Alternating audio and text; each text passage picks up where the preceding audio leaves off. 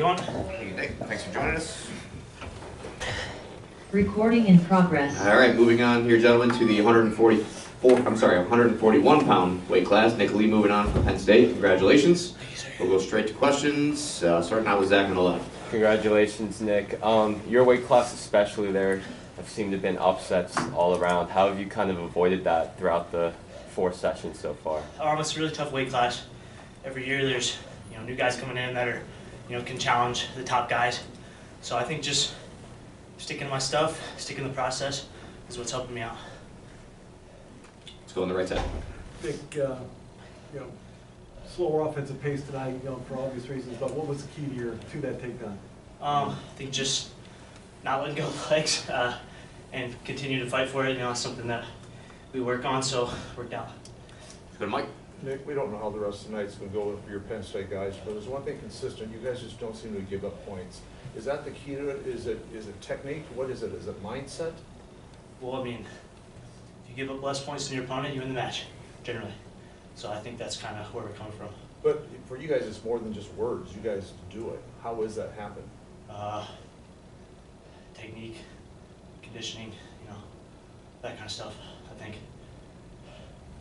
Let's go, Mark. Nick, this being your last year, is this a little different? Does it feel a little different knowing this is your last time to go around here? A little bit. Not too much different, but there's definitely that specter kind of in the back of my mind. I think just trying to have a little more fun, enjoy it, and keeping things in perspective.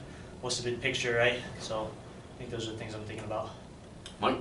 Nick, if you do it again tomorrow night, does it make it more special because you did not have to be here this year?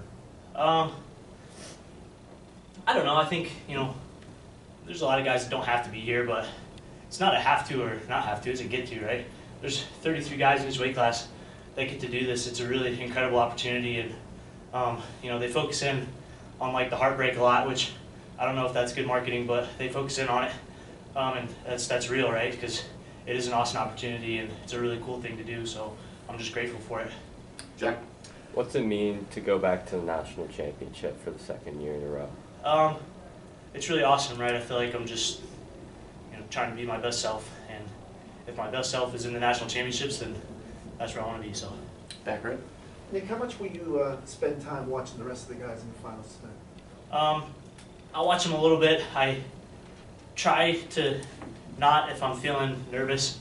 I don't think it helps them or me. So sometimes I just try to find out results later, but I'll probably log on and see if I can watch tonight. Got to make weight too, so there could be some work there to do. But. Right side. You're wrestling Clark. Leonard overtime over Matthews. Do you know anything about him? No. I mean, he's in the finals of the national tournament, so he's an incredible wrestler. So I'm excited. It should be a fun match. Go with Mark in the middle. Yeah, tell us a little bit about what it's been like being at Penn State for the last 5 years with Cal as your head coach, and the great assistant coaches he has, and the bond you guys have. You guys are such a close family. Yeah. Tell us a little bit about that, will you? Well, I've actually been there for 6 years. Okay. I spent my senior year of high school there, training. Competed very little, but I was out there, and I would describe it as a family. I think a lot of teams would probably, say the same, but I think anybody that comes into our room from outside can tell you it's a very different vibe, a different atmosphere than most college rooms, and I think that has a lot to do with our coaching staff. They're just incredible. I'm not going to name names because I'll forget somebody, but we just have an incredible staff all the way around. They're the best in the world as far as I'm concerned, and them fostering that, and I think older guys, helping younger guys kind of understand where we're coming from and why we do what we do is really important. So.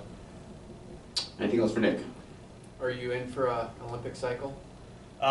We'll see. We'll see. I haven't even made that decision yet. So. Thanks for joining us. Best of luck tomorrow. Thanks. Thanks. Recording stopped.